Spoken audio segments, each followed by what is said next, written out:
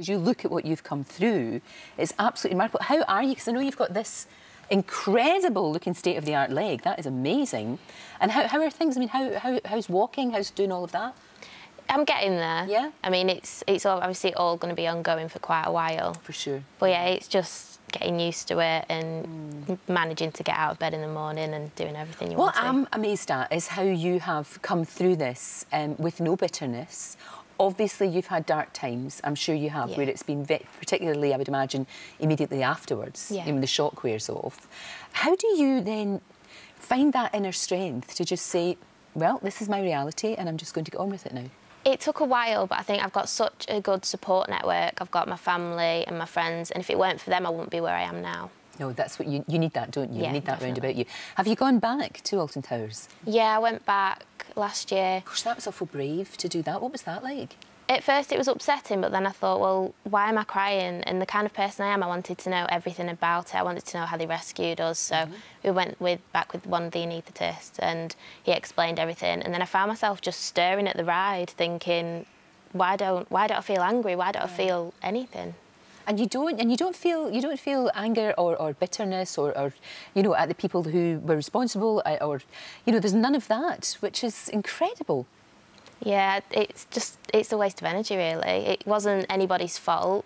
It's just one of those things, and now this thing's put in place so that it doesn't happen again, and God forbid that it did.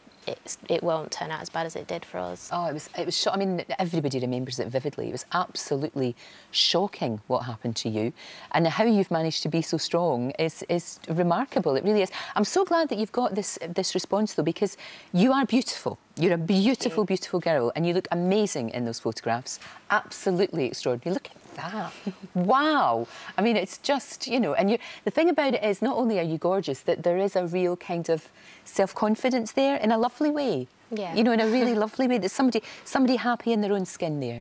Yeah, definitely. Is that how you feel? Yeah, I think it changed after the accident and I ended up putting a lot of weight on, but now I've got back to being body confident again and I feel great about how I look. Because you're a sporty girl.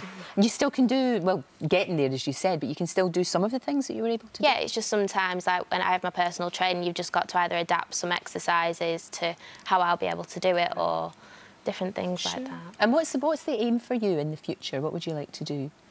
I'm not quite sure yet. I do love doing things in the media, so that would be great. But I think you'd be brilliant, actually. You're a fantastic role model. No, you really are. Sort of proving that it doesn't matter what's happened to you, you can overcome things and soldier on.